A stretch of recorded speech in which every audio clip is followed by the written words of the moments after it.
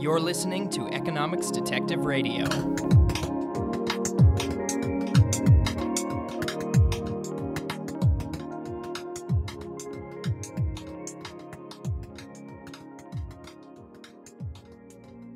My guest today is Shruti Rajagopalan of the State University of New York's Purchase College. Shruti, welcome to Economics Detective Radio. Hi, Garrett. Thank you for having me. I'm thrilled to be here. So today we'll be talking about Shruti's work on constitutional political economy as it relates to India. We'll start by looking at some big picture concepts, and then we'll zoom in on specific case studies illustrating these concepts. So, Shruti, let's start by talking about the Indian Constitution. India got its independence in 1947 and ratified a constitution shortly thereafter in 1949. What are the important features listeners should know about if they're going to understand your work? So, the Indian Constitution is really a product of the time that it was written in and the socio-political context that it emerged out of. Because of the colonial past and because there was already some kind of representation for Indians in the legislature, became a parliamentary system. At the same time, it borrowed heavily from the American Constitution in terms of having a section of written down Bill of Rights. It's a chapter in the Constitution called the Fundamental Rights Chapter. It also borrowed more heavily from the American Constitution in terms of separation of powers. The Indian government has judicial review, which is a much stronger version than what the parliament system in Britain allows for. And finally, India was a federal nation.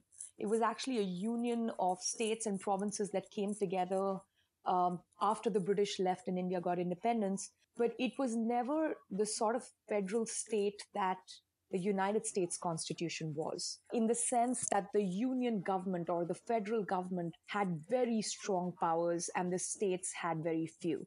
In terms of the other most important economic issue, which is fiscal federalism, India was relatively weak at the beginning of the constitution. All powers of revenue raising and distribution were heavily controlled by the federal parliament.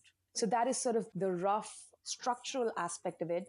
In terms of other aspects, it was a very well represented constitutional assembly. It had about 15 women. The chairman of the drafting committee was Dr. B.R. Ambedkar, a very, very prominent Dalit leader, which is representing the untouchables. He was educated at Columbia University and the London School of Economics. He had a doctorate in both law and in economics. It had leaders from various provinces. A number of the members were elected leaders from the state legislatures. So it was a very well carved out group from the melting pot that was India in 1946-47. The major thing being that about a few months into the constitutional process, the Muslim League split off and went to Pakistan, and the rest of the members drafted this particular constitution. So a lot of their cultural values reflect in it. The most important aspect of that cultural or ideological value is that most of them were socialists with a very heavy Fabian socialism influence, thanks to the strong connections of Indians with the London School of Economics and the Fabian Society. So in addition to the Bill of Rights being written down, the Indian Constitution also has a separate chapter which is full of positive rights, such as guaranteeing a minimum wage, having commitments by the states for redistribution of wealth, for welfare of women and children, and so on and so forth. So it's very much a product of its time. Right. So the American Constitution coming out of the late 18th century, right around the same time that Adam Smith is writing The Wealth of Nations, and you have this whole Enlightenment mentality.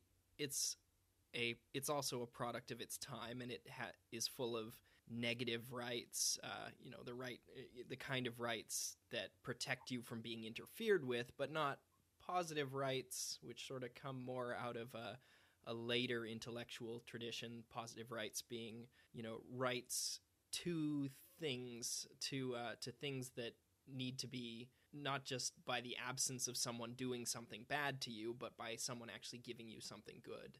Exactly. I would very much agree with that analogy, that just like the American Constitution was born out of the ideas of Locke and Smith, the Indian Constitution was born out of some of the ideas of Madison and Locke and Smith, but also very much from the ideas of George Bernard Shaw, Harold Lasky, and so on. Mm.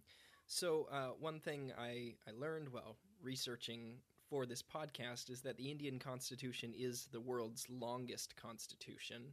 And something in your work, you've talked about the amendment process and how frequently the Indian Constitution is amended. And you've discussed in your work some of the mechanisms and the ways that these amendments come about. So using that topic of the sort of socialist and Fabian socialist background of this constitution, how did that contribute to this, to just how frequently the Constitution of India is amended? So, like I mentioned, the Indian constitutional framers were both inspired by British ideas, American ideas, and Fabian and socialist ideas. It became quite contradictory and incongruous in certain parts. So, what I mean by that is that there were very strong negative rights and simultaneously very strong positive rights. And sometimes, in the process of enforcing positive rights, one ends up violating negative rights like equal protection under the law or the right to private property and so on. So, this conflict became very apparent almost immediately after the Constitution was ratified. So, I'll give you an example to illustrate, which also led to the First Amendment. So, the Indian population at the time was about almost entirely agrarian, and 1% of the agrarian society held almost all of the land, and 99% were mostly landless peasants and tenants and so on. So there was sort of an agrarian land reform revolution already brewing against the old feudal system. So India inherited a dual feudal system, one which was very local to each state and region, and the second was the overlapping laws of taxation that the British colonial government imposed. So it was sort of feudalism squared, and the peasants were not in a very good position at the time. But they were 99% of the electorate, so they were actually most of the votes that parliamentarians were going to receive in the first general election. So one of the most important campaign promises was land reform done, the way that land reform took place in the Soviet Union or in China. You take large feudal estates, you break them up into smaller pieces, and you redistribute them amongst the tenants or the peasants whose families have been working on that land for generations. Now, in theory, this sounds great. It may even have sounded like the most fair and important, equal, egalitarian option at the time. But one of the major roadblocks in the process was the very strong Bill of Rights component, which was heavily inspired by the American Constitution. There were two parts to this. The first part was the eminent domain clause, which was quite Madisonian in the original Indian Constitution. The idea being that one must only take land for public purpose. And, there was a lot of debate and they agreed that this was a public purpose. But the second part, that the original property owners must be justly compensated. Now, a newly formed republic with an almost bankrupt treasury could not possibly justly compensate the existing landlords and aristocrats. So what they ended up doing was they just wanted to take the land without giving fair market value compensation, because otherwise it sort of defeats the point, right? If you're trying to play Robin Hood, it doesn't make sense if you actually compensate the landowners. So the first part of this land reform program ran afoul with the eminent domain clause. The second part of it ran afoul with the equal protection clause, which is essentially this kind of land reform attempted to treat the rich landlords differently from the poor or medium-sized landlords. So if you took land from a very rich landlord, you would pay them only 1/20th of the compensation as the mid-sized or the poor landowner. So this again ran afoul with the Bill of Rights. So while this was going on, parliamentarians essentially debated a few different options. There was a very strong cry to entirely remove the right to property and equal protection from the Bill of Rights, that is, just delete it wholesale. Some felt that what must be done is abandon the land reform agenda, but that wasn't very politically viable.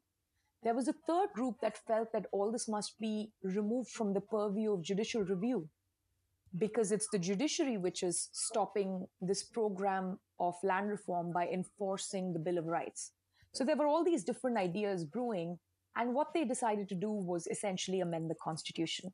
And in the very first amendment, and this sort of sets the precedent for the following, maybe 40 other amendments after that, they set up a dual system in the First Amendment, just on this particular question. So the first part was they diluted the eminent domain clause a little bit and built in exceptions to different kinds of estates and their sizes. And the second part was, should a particular land reform program run afoul with something like equal protection or some other strong rights that we intend to protect, but just not in this instance, they created a new list. And the list was in the ninth schedule or the ninth appendix of the Constitution. So it was called the ninth schedule list. And what the First Amendment said was any law that is added to this list is completely protected from judicial review, even if it violates the Bill of Rights. So anytime you wanted to get around strong constitutional constraints, you could amend the Constitution and add that provision to what is called the ninth schedule. So the original contradiction between this sort of strong negative rights versus positive rights, or, negative rights versus central planning socialist agenda, immediately started creating problems. The contradictions became very apparent. And each time there was a choice between these competing ideas, the constitutional constraints lost and the socialist program won, at least for the first few decades. Right, so the ninth schedule is essentially, it's almost a repeal of the whole rest of the Constitution, because it's a way for unconstitutional laws to be constitutional, totally removing the teeth from everything else in the Constitution, which is a pretty scary thing. But I guess it goes to show that if you're trying to pre-commit to something, which, a constitution is kind of a pre-commitment to not pass certain laws, you really have to know that you can't pre-commit to something so strong that you won't be able to follow up on it. And it sort of maybe shows a little bit of lack of planning. But do you think that India would just be better off if there had never been such a ninth schedule, if they had stuck to judicial review and just not passed unconstitutional laws? So let me address the first part of your question. So the ninth schedule only circumvents the Bill of Rights, not the rest of the Constitution, in the sense that you still need the parliament to vote on it and all the other structural issues that come with lawmaking. So they really only violate the Bill of Rights, which is bad enough, but it's not the entire Constitution. So that's one part. The other part is, I think it's a little bit complicated in the sense that it's very clear that there was a deep conundrum that the parliamentarians of the time faced. Now, most of the Indian population was not able to read and write English at the time of independence. They weren't very familiar with Madisonian ideas or John Locke's ideas, or even socialist ideas for that matter of fact, in terms of legal constitutional structure. What they really wanted was the unfairness and the oppression of the colonial masters and the feudal masters to go away. And unlike the American Constitution, the Indian Constitution introduced adult suffrage right from the beginning. So everybody, every caste, every gender, everybody over the age of 18 was allowed to vote right from the beginning. So what that essentially does is it creates a system where the elite ideas at the time, which actually drafted the Constitution, and the demands of the voters are completely at odds with each other. So what the Indian parliamentarians at that time were terrified of was a sort of a Soviet style or a Chinese style revolution. So they said if we don't accommodate the land reform agenda, there will be a complete revolt against the entire constitution. And we don't want that because we want to be a proper constitutional republic. And there are lots of good, important constraints here to protect individuals. So the only way out is to circumvent one provision or one small set of rights so that we preserve the larger cause. At least this is how the debates play out in Parliament. And it feels like there is this deep conundrum. And the First Amendment, incidentally, was passed by the same group that actually ratified the Constitution. So they were sort of strangling their very own baby in one sense. So I can imagine that it was a complicated situation without too many options. So I'm not so ready to just jump and say it was a very bad idea and, it shouldn't have happened at all. Now, having said that, I will say that they could have had better safeguards. They could have used this as a one-time bazooka provision just for land reform and never allowed it again. However, that's not what happened. They didn't impose any limits on the ninth schedule. They left it wide open. And Nehru, who was the first Prime Minister of India, just said, oh, we don't need these constraints, like which parliament will sort of compromise its own constitution. It's absolutely not required.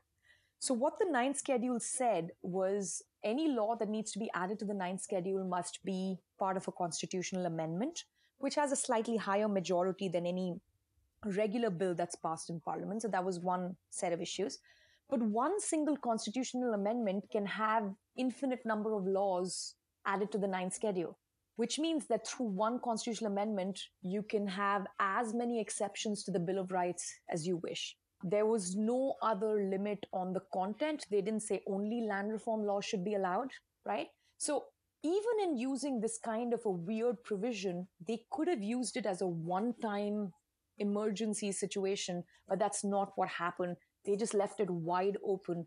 Until 1995, there were laws being added to the ninth schedule, which had absolutely nothing to do with land reform. So you have a paper titled Repairing Unconstitutionality, Evidence from India. It's a working paper, and it looks at this process of amending the Constitution through the ninth schedule and how interest groups have used that for rent-seeking purposes. Do you want to tell me what that paper's about? Absolutely. So I got this idea when I was looking at the ninth schedule. Usually when we're looking at the area of constitutional political economy or public choice, there's a very big analytical distinction between the rules of the game and the strategies that one uses within the fixed rules of the game. So economists like to take the rules of the game as given and then analyze the strategies once we know what the rules are. However, when you analyze constitutions, of course, constitutions are rules that are sort of fixed mostly, but they also change from time to time. So how do you try and understand a constitutional amendment process if you always take the rules of the game as fixed, right? So this was sort of the analytical gap I was trying to fill, that we've neatly separated ourselves into constitutional economics and public choice. One just deals with how the rules are formed, the other just deals with strategies within the rules. But if you look at it just that way, constitutional amendments can't be explained. They're like unicorns. They just come out of nowhere. So if we really want to understand constitutional political economy, we need to understand how individuals, entrepreneurs, interest groups navigate these two levels, right? So unlike musical chairs where we press pause to the music and then everyone scrambles, takes their chairs, then we stop the entire process and then we play again, that's not how constitutional amendments are made. They happen while the normal legislative process is taking place. So now if we can accept that, then the next step from there is, it is possible that one of the strategies that public choice scholars study of individuals or political entrepreneurs or interest groups operating in a particular political economy is not just extracting rents within a given set of rules, but one of their strategies may be actively to change the rules. And what are the circumstances in which they actively change the rules? It is when the benefit of changing the rules is really important to the rents or transfers that they are seeking. So I decided to look at this entire complex political economy process by just picking up the ninth schedule, because that simplifies this complex area a lot. Because what the ninth schedule gives us is we can just look at one legislation at a time, which led to constitutional amendment solely for the purpose of removing the constraint, right? So in the United States, the first 10 amendments actually add constraints to the Constitution. So, not all constitutional amendments are removing constraints or opportunistic interest group behavior. Some can just actually strengthen constitutions. So, I only wanted to look at those where interest groups are trying to circumvent the Constitution. And in this particular case, I realized that the ninth schedule was set up to protect legislation that violated the Bill of Rights and ran afoul with judicial review. So, how do we look at constitutional amendments now?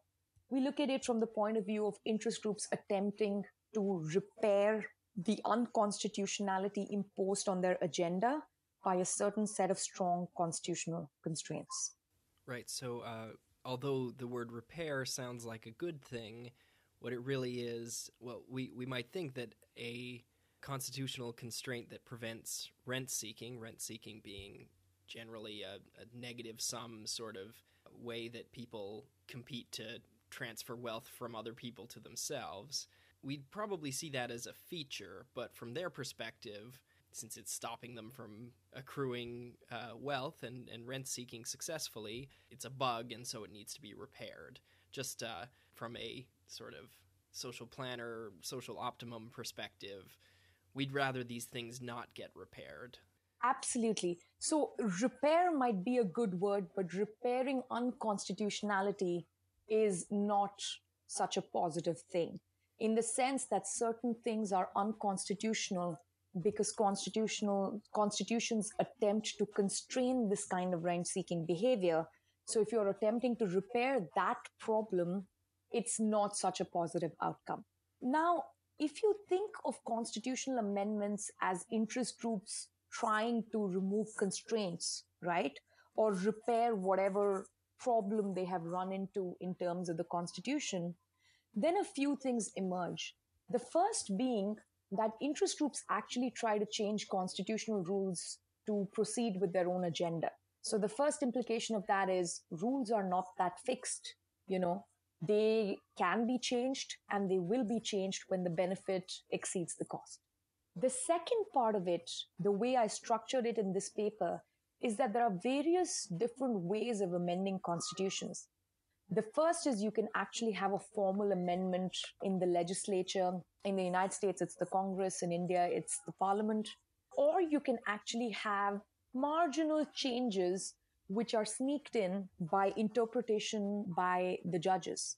So an interest group could try to get its agenda through if it ran afoul with a particular constitutional provision by trying to cajole judges into reinterpreting it in their favor, or by trying to cajole legislatures into rewriting the provision. So how do they do it? They choose between these two foras the way they would choose between any other thing, which is what are the relative costs and benefits of each fora. And if it's actually easier to amend the Constitution formally in the legislature, then that's the way you go. If it's very difficult to amend the Constitution formally in the legislature, you might turn to judges and lobby for a favorable interpretation. So this paper actually looks at repairing unconstitutionality or interest groups trying to change constitutional rules at the margin, not just as a formal amendment process, but also as includes the informal process of interpreting and reinterpreting rules and therefore changing the Constitution. Right. So the interpreting thing is familiar, especially from United States politics. The U.S. doesn't amend its constitution very often because it requires 2/3 of the states to agree. But yeah, if you just look at things in recent years, like states having bans on gay marriage went from constitutional to unconstitutional, not because there was an amendment, but because the Supreme Court reinterpreted some parts of it. And that's basically been how many things have gone from constitutional to unconstitutional, or vice versa in the United States context. Exactly. And the kind of provision we had in India, which is, a strong eminent domain clause, which was formally amended in the parliament so that we can take land from one private party and give it to another private party, that has happened informally in the United States. The very same clause through Kelo. Now, the judiciary agrees that the word public purpose includes public use, public purpose includes taking land from one private person and giving it to another private person in that particular instance for economic development. So, what India ended up with through formal amendment, the United States ended up with through judicial interpretation. And if you think about that from the point of view of an economist, it's just relative price. It's easier to secure such an informal interpretive amendment in the US compared to a formal process, which, as you mentioned, is very arduous and extensive and expensive. And in India, it's relatively easier to have a constitutional amendment, a formal constitutional amendment, and therefore perhaps the judiciary came down much harder and it was cheaper for the interest groups to go lobby parliament. So, can you tell me about some of these specific cases of specific interest groups getting their way either through judicial interpretation or constitutional amendments? Absolutely. So, I categorized all the 9 schedule laws into wealth transfers and rent seeking, seeking wealth transfers versus seeking rents. So there were a number of provisions there which were land reform, so which were just direct wealth transfers from one group to another group. There were other cases of price and quantity controls. And with price and quantity controls, the incumbent firms benefit the most. Similarly, because no new licenses were going to be issued.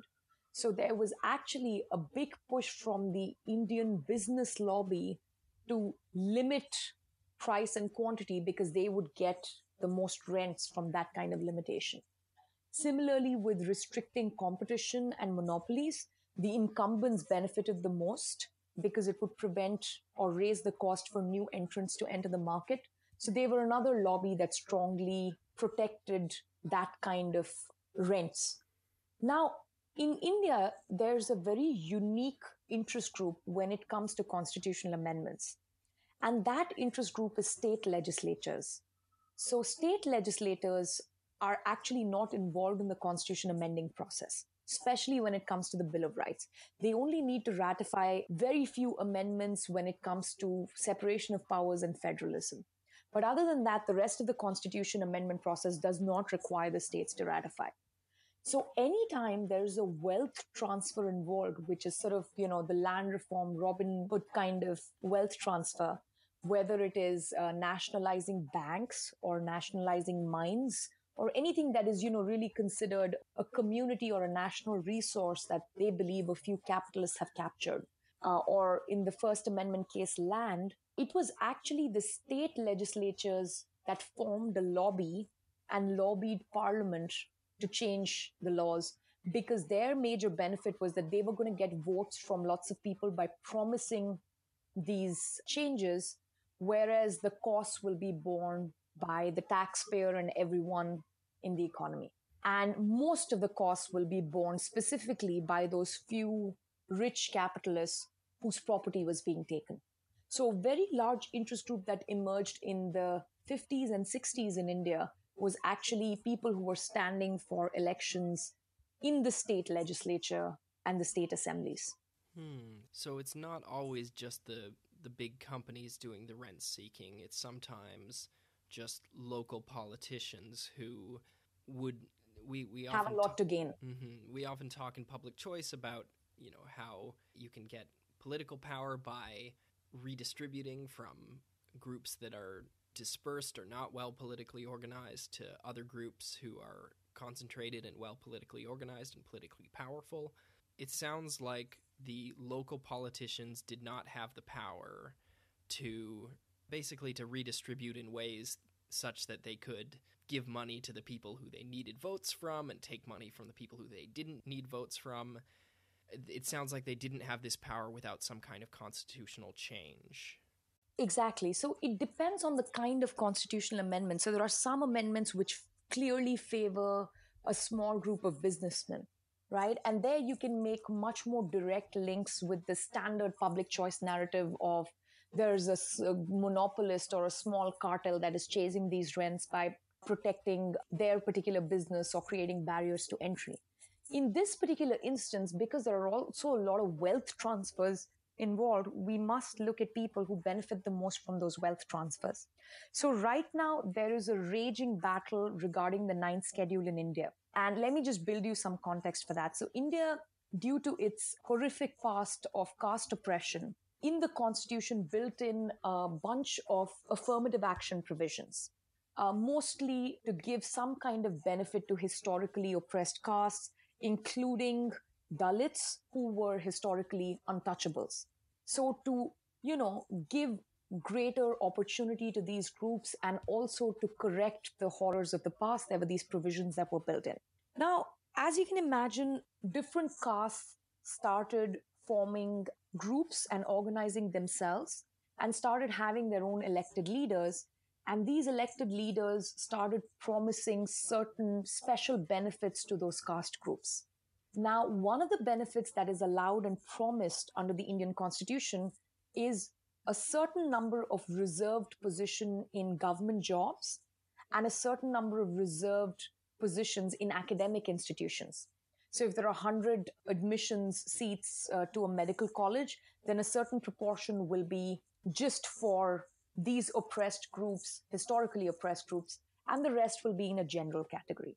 Now, there are two things that are simultaneously going on. The first is, as you can imagine, more and more groups started lobbying that they must be protected as a historically oppressed group, right?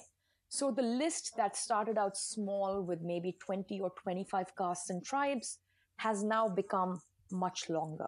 So that's one part of groups lobbying to enter.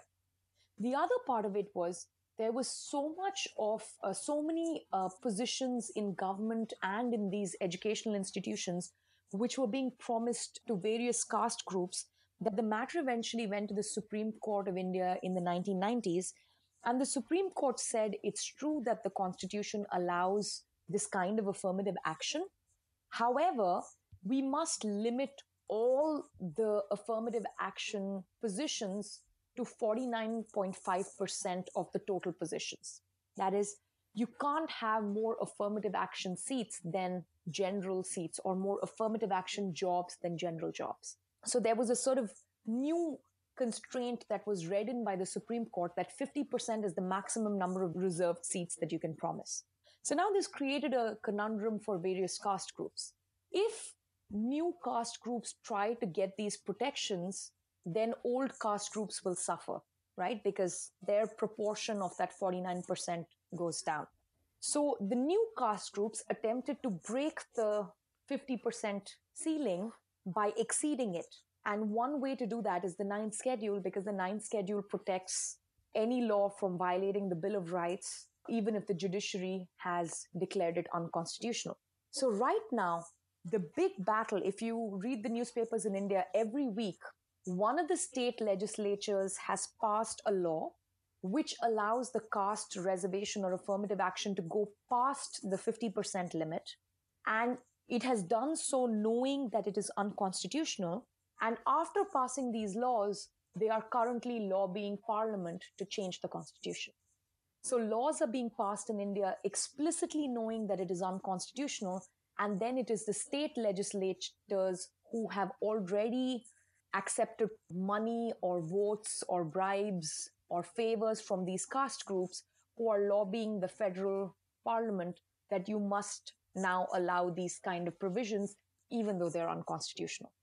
Okay, so there's this affirmative action system, and it gives certain percentages, university seats, 10% to this group, 10% to that group. And what you're saying is that those percentages of affirmative action seats that are reserved for different groups, there's now this constitutional law saying that they can't be a majority. And exactly.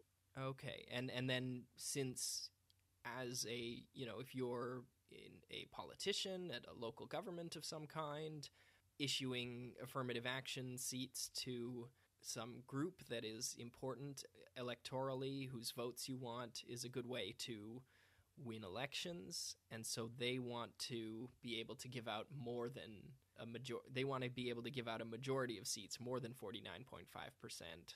So they're now fighting for constitutional exceptions through the Ninth Schedule. Exactly. So you have summarized that beautifully. So initially there was no constraint, then a 50% constraint was added, and now these groups, represented very well by state legislators, are trying to violate that constitutional constraint and repairing unconstitutional legislation that they have already passed.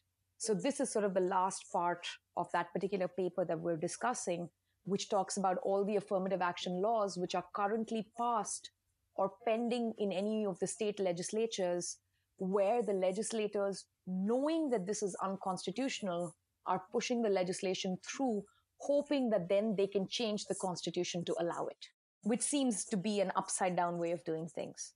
Mm-hmm. But it becomes a normal part of the political process because the constitutional political economy allows for these kinds of exceptions. Interesting. So I think we can move on from this topic and talk about some of your specific case studies in Indian law. For instance, you wrote a paper about the Bhopal gas leak, which was a sort of natural disaster, or man-made disaster, and you have a paper discussing the way the sort of legal response to it, and I understand it was quite the fiasco. So how does this tie into the sort of understanding of Indian law and potentially dysfunctional parts of Indian law that we've been talking about? So, in the first few decades, India was a mixed economy with a very strong central planning component. So, in that sense, both private law and private business suffered. And by private law, I mean contract law and the law of torts, where private individuals are contesting or battles or disputes in a court of law through which new legal rules emerge. Now, in this context, there was a horrific man made disaster, which was a gas leak of methyl isocyanide, extremely dangerous, fatal gas, which leaked from one of the fertilizer factories owned by Union Carbide. So, this particular chemical was stored quite carelessly by the management, bang in the middle of the city of Bhopal in an extremely populated area. Because of a very careless and reckless behavior of the management, the gas leaked, and overnight, about 3,000 people died. And over the next few years, about 100,000 people have died because of the toxic nature of this gas. Wow. Now, yeah, it was just one of the worst things that has happened in terms of an industrial disaster. And it's been compared to Chernobyl and, those kind of global industrial disasters. You and I are probably too young to know of this as it had happened. So we just read about it in history books. But if you look at newspapers, both Indian and international at the time, this was a very large scale and quite a big human tragedy, which was recognized worldwide. Now, one of the responses, immediate responses to the gas leak, was American ambulance chasers just descended on the city of Bhopal. They started going to all the victims and engaging in all kinds of contracts to represent the victims and sue Union Carbide in court for damages. And, those ambulance chasers came to India, they came back to the United States, and there were hundreds of lawsuits filed across different jurisdictions against Union Carbide in the US. So this was quite a big legal mess in the making, in addition to the human tragedy. So there were two things that were happening simultaneously. One, judges in the United States figured out that all these lawsuits must be consolidated into a class action lawsuit, as is normally the case with, asbestos and lead litigation or any kind of toxic industrial litigation. So all the lawsuits were consolidated, and the first step that Judge Keenan in New York had to understand or decide upon was whether the legal petition would play out in the United States or whether it would play out in India. So, oddly enough, Union Carbide strongly lobbied that the case must be decided in India, representing the Indian citizen. And ironically, the Indian federal government argued that the case must play out in the United States because the Indian tort law system is quite weak and underdeveloped. Finally, Judge Keenan decided that It's a vast number of Indian citizens who are affected, and they cannot be effectively represented in the United States. So the case went back to India. As soon as the case went back to India, in the midst of all the legal confusion, especially because there was fear at one point that this may take place in the United States, the Indian Parliament passed a law saying that the only legal representation for any Bhopal gas leak victim will be provided by the Indian federal government. So if I'm a victim of the gas leak, I cannot engage my own lawyer. I will be represented by the Attorney General of India, essentially. So it took away a very important right, the right to represent oneself in a court of law, or to hire representation and represent oneself, to represent oneself in a court of law. And the government was going to represent all the victims. Now, when this particular law was passed, it was applauded both in India and across the world because, frankly, the protection that this law was hoping to provide was from ambulance chasers who generally have a really bad reputation.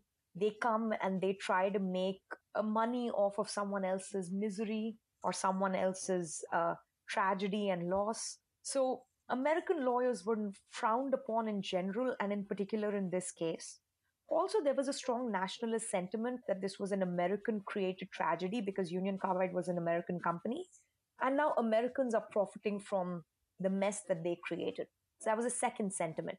And the third issue was these poor gas leak victims, they're in the hospital, they are dealing with loss and health problems and loss of employment, loss of their homes. So they can't possibly be in a good state of mind to understand all the legal issues.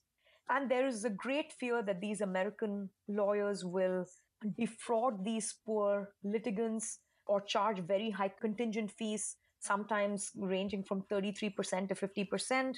So it was a very well regarded decision that the government of India was so proactive and eliminated this entire mess. And, Indians were not going to have representation from some minor lawyer who was, chasing after these cases. The Indian victims would be represented by the Attorney General of India and his office, which is one of the finest legal representations money can buy. And overall, this was regarded as a very good decision. Now, having said that, it had a whole number of unintended consequences, as one would expect when you look at it from the economic point of view and when you think of the incentives that this law put in place. Now, when we think of ambulance chasers and when we think of people who represent victims without charging an upfront fees, but only charging contingent fees, that is, they don't charge by the hour or they don't charge when they take the case on. They usually charge only when the victim gets a favorable decision and they take a portion of the damages or the benefits awarded to the victim. So let's say I'm a gas leak victim and I get awarded $1 million. I would have to pay nothing until I'm awarded the $1 million. And at that point, depending on what contingency fees arrangement I have entered into with the particular lawyer, it would be $300,000 or $500,000. So basically, I would part with a portion of my damages. On the other hand, if I don't get awarded anything, I don't have to pay the lawyer anything. So you can imagine that as an economist, unsavory as ambulance chasers might be, they're an extremely incentive compatible arrangement between the litigant and the lawyer. The lawyer gets paid only if the litigant wins, and the lawyer does not get paid if the litigant does not win. On the other hand, if you think of something like the Attorney General of India, whose incentives are not aligned with that of the victims, but whose incentives are that of a bureaucrat, then you start revealing or understanding or untangling the mess that took place in Bhopal. Today, it has been 33 years. The Bhopal gas tragedy anniversary is celebrated every year. There's a huge protest that victims have still not been paid their money. And the reason for this is that the Attorney General's office just didn't have its incentives aligned with that of the victims because they weren't getting a share of the pie. They miscalculated the number of affected victims almost tenfold. They settled too quickly. They got too little money out of the settlement. And at some point, they weren't able to tell the difference between the fraudulent claims and the genuine claims. So even though the government of India got the settlement, it has not distributed it amongst victims because it has no filtering mechanism. So now, if you rethink this Bhopal gas law from the economist lens, you can see what an incentive incompatible mess it made, in that, in terms of quality, individuals got excellent representation, but in terms of incentives, because the incentives of the lawyers weren't aligned with that of the victims neither got justice nor received damages. So there are a whole lot of things that went wrong in this case. First, there's the issue of weak Indian tort law and trying to. There's this debate in public choice about, do you regulate things in advance to stop bad things and externalities from happening, or do you have some sort of system of torts where if someone is harmed, then they go to court and they get a payout, and that creates an incentive not to harm people? And it sounds like India went heavily into the first strategy, the regulation strategy, and heavily away from the tort law, private law sort of strategy. So that's one issue when you have a big one-time event like this that regulation failed to prevent. After the fact, what ideally you'd have a tort system that could deal with it, but the tort system was not so good. And then just this issue of the incentives not being aligned, of putting people in charge who basically get, their regular bureaucrat salary regardless of the outcome, unlike an ambulance chaser or private lawyer who gets a percentage of the payout. There is a fourth aspect to this. If you don't mind, I'd like to get into it, which is related to the third aspect of the incentives of the bureaucrat versus the private lawyer.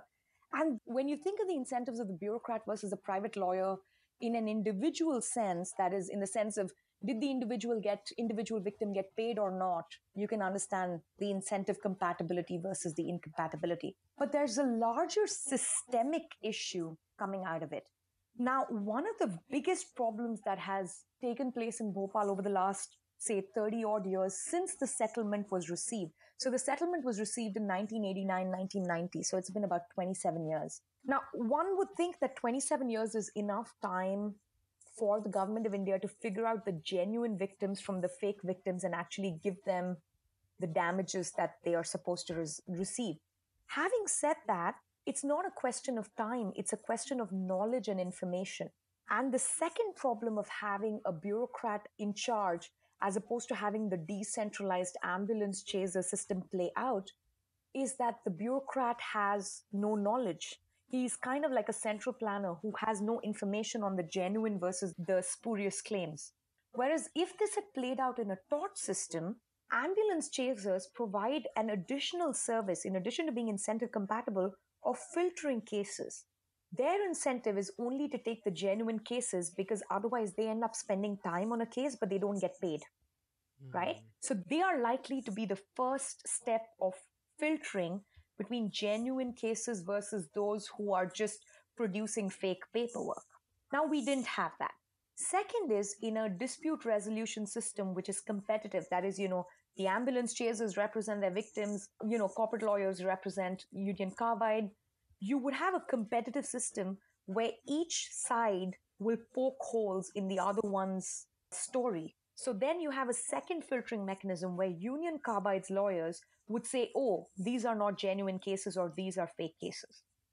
The Attorney General of India's office doesn't benefit from either of these filtering steps, and therefore doesn't generate the information required to know who the genuine victims are.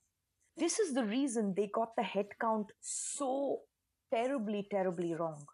What they thought was about 3,000 fatalities is now supposed to be almost 100,000 fatalities. So they didn't get it wrong by 5 or 10%. They got it wrong a few, 30-fold, 40-fold. And we're still not sure which estimate is correct. So there's that last part, which is in addition to generating the appropriate incentives for the victim, this kind of competitive, incentive compatible system also generates the appropriate information system-wide, making things more efficient. Okay, so in a normal class action suit, you might make a deal that says, or come to a resolution that says Union Carbide has to pay a certain amount to each victim, or maybe proportional to how badly they were harmed or something like that. But in this case, it sounds like they came to a conclusion that had Union Carbide paying out a fixed lump sum amount that the Yes, Attorney General would then distribute without exactly. without that So the distribution process being really planned. Exactly. So the Attorney General's office came up with a number of $470 million. They had some basic, way arithmetic of how many deaths, how many injuries of various degrees, how much money needed to go into the ecological cleanup because the toxic gas has now entered the groundwater system, and so on and so forth. Now, if those initial numbers are wrong, naturally the settlement amount is terribly off. So, first of all, there is very wide consensus that $470 million was a fraction of the damages that should have been demanded and settled upon. So, there's, some people, the generous opinion is the Attorney General's office was busy, incompetent, and this was not a priority. The not so generous version is that they were corrupt and there were side deals made with Union Carbide where they took a cut of the money and just settled for a lower amount. Now, either could be possible, but let's go with the generous interpretation. So they got the initial numbers wrong because they didn't have the advantage of that filtering mechanism that ambulance chasers and a competitive judicial process provides. So if your original arithmetic is wrong, the final number is completely wrong. So they settled too soon and they settled for too little. And even once they settled, they had no idea how to distribute the money. More than half the money is still left undistributed. It's just sitting in an account in the Federal Bank of India, in the Reserve Bank of India, collecting interest. Do you have any concluding thoughts? I know we've talked about a few different issues. We talked about the Indian Constitution, we talked about rent seeking and constitutional amendments, and then we went specific talking about the Bhopal gas leak and as a specific example of the failure of the Indian system. How would you like to tie it all together for us? Is there a general lesson to take from all of this? I would say there are a couple of ways to think about this kind of research and case studies. So I think the standard way of just looking at individual incentives or individual agents is not helpful for these kinds of problems. For these kinds of problems, we need to first of all look at the rules of the game, which has now become more and more prominent in mainstream economics, right? Institutions matter, rules matter. This is something that's widely recognized. The second part that I would add to this, which is still a little underemphasized in economics, is that the system that generates the rules also matters a lot. So it is not just about whether we should have a property rule or a liability rule that is going to save the Bhopal situation. You also need to understand what is the system that generates that rule, what is the system that enforces that rule, and how does that structure play out. So let's say you have an excellent judiciary with very well trained judges, and then you have parliamentarians who will just circumvent that system by imposing something like the ninth schedule. Then the rule really doesn't matter very much, right? It doesn't matter how your eminent domain clause is written or interpreted if there is a structural imbalance between the powers of the judiciary and the powers of the parliament. The same thing plays itself out in the Bhopal gas case. So I think from the economist's point of view, a lot more emphasis on the structures that actually lead to the emergence of particular rules should really be studied. I think the second aspect that emerges from this is the importance of ideology. Because if we think about the process of rule creation or emergence of rules, a very strong component is culture and ideology.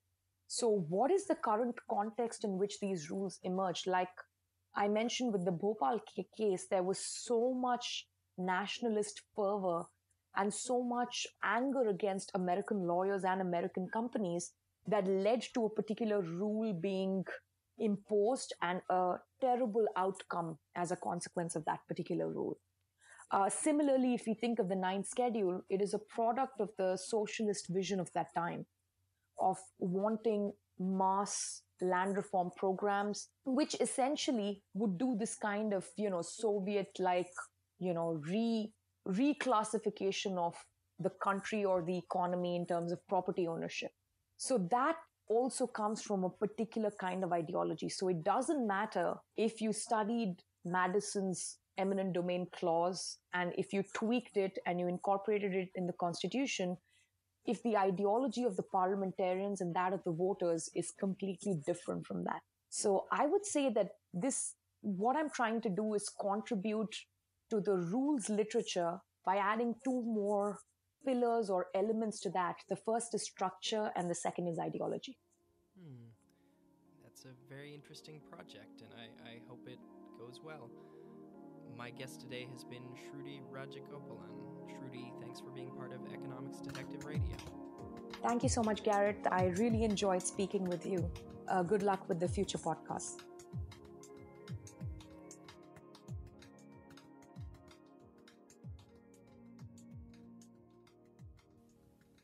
The discussion question for this week's episode relates to constitutional law and something I said early in the conversation. The question is, when writing a constitution, how much allowance should you make for that constitution to change? Do you agree with the American approach that had a constitution that was very difficult to change, required 2/3 of state legislatures to agree, which is very hard to achieve? Or do you agree more with the Indian approach that makes the Constitution very easy to change? Or do you think there's some happy medium in the middle? Where does that medium lie? So if you want to contribute to the discussion and answer that question, then head over to Facebook and go to the Economics Detective Facebook group. So that's Economics Detective and request to join, and then you can contribute to the conversation. There will be a thread with a link to this episode and the discussion question at the top. I'm interested to hear what you have to say. Thanks, and I'll be back next week.